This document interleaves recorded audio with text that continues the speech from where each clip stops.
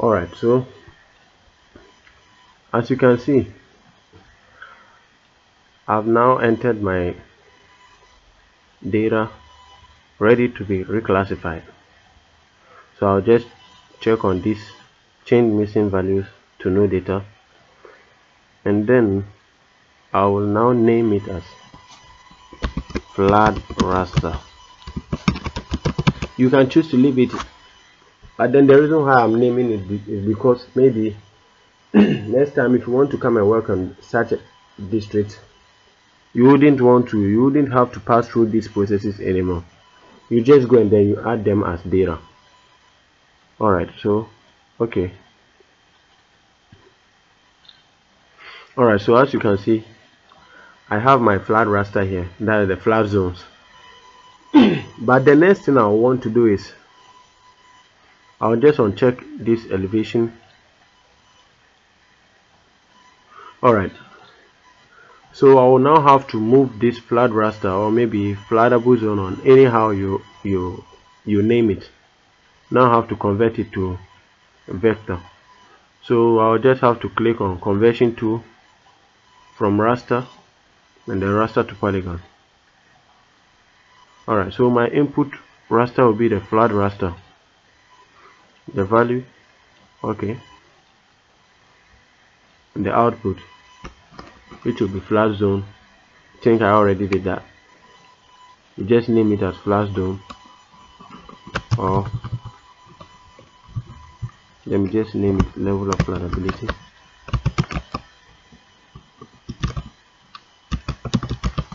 You shouldn't leave space. Maybe if you want to leave space, you will have to name it in the layer. Right. Okay. Alright, so now as you can see, I now have my level of flattability, that's the flat zone. So now I can now remove my flat raster. Alright, so the flat raster is out. Alright, so if you remember, we were talking of the district having most flattable areas and then the less flattable areas. So we want to find out. You just right click on it and then go to properties, click on categories, ID, check grid code, add of values. Okay. So as you can see, most flattable, and then less flattable. Okay. Alright, so you can click on grid code and then delete it, and then just uncheck this. Alright, so as you can see, I have my most flattable and then less flattable, even is showing on this map, but I don't like this color, so I just right click on it and then maybe I'll go in for the red color. The outline weight should always be 0. I'll do same for less flattable. Maybe this time around I'll go for blue color. The outline weight was also 0. Alright, so now I have my flattable area. Let me just rename this one.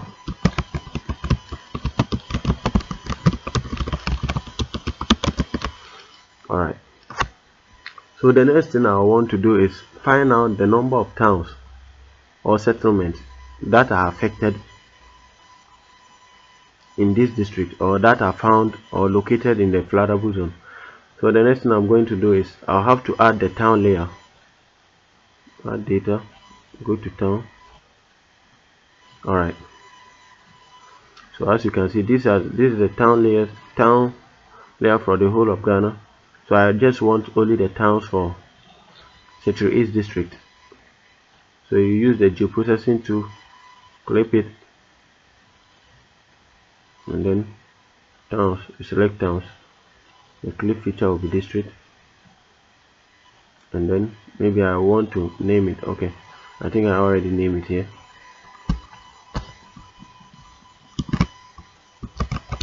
Alright, I think I already have it here.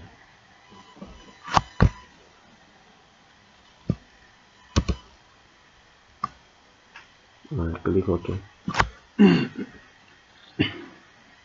Alright, so as you can see, I only have the towns for Sector 8 district. Wow, there are so many towns in the floodable zone. Alright, so now I can remove this, and then maybe you might want to consider putting in rivers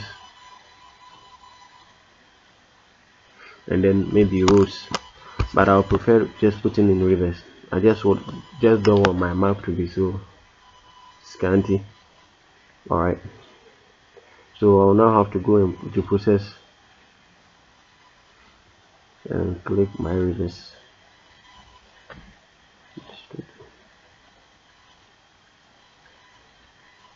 Alright, so I just want to name it rivers, so that next time I want to work on it, I'll just click on it. Okay. Alright, so my rivers are now clicked. Alright, so I have my rivers here. These are the rivers. Now it should be in blue color.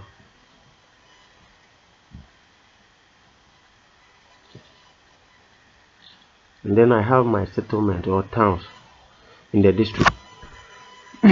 Alright, so the next step I'm going to teach you guys is you want to find out the number of towns that are found in the flood areas. Alright, so you go to selection, select by location. The target layers is towns. The target layers might be rivers, can also be rivers if maybe you want to find out the number of rivers that are found in the flood area, but I'm interested in towns, so let me just check on towns.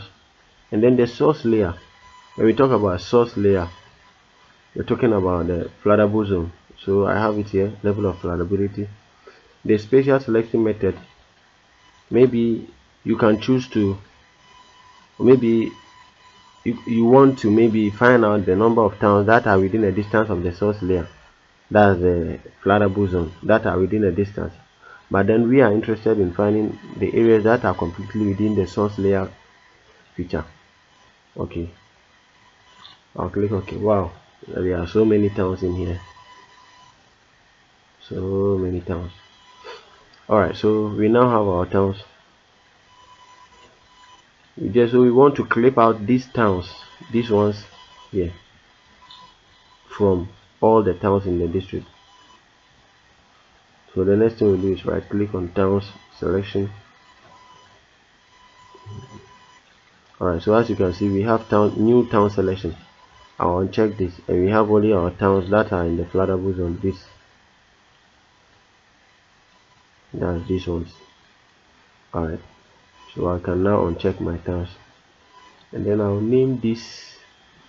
I'll name it. Okay, let me name it here. Towns affected.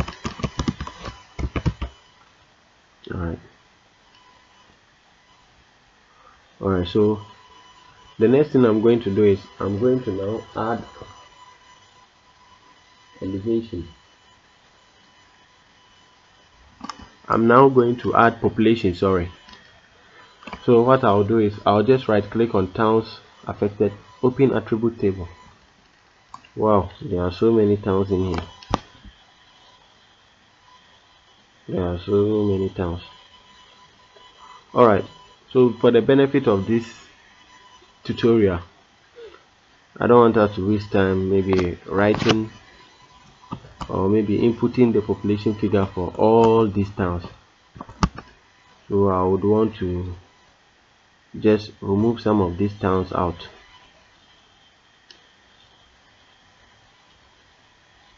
And so that it will remain in only at least 6 or 7 towns, which will make it very easy for us to analyze our data. Alright, so I will remove these towns out, but then if maybe the district that if you think maybe you can get time and then have the input population data for all of these towns, then you can do so.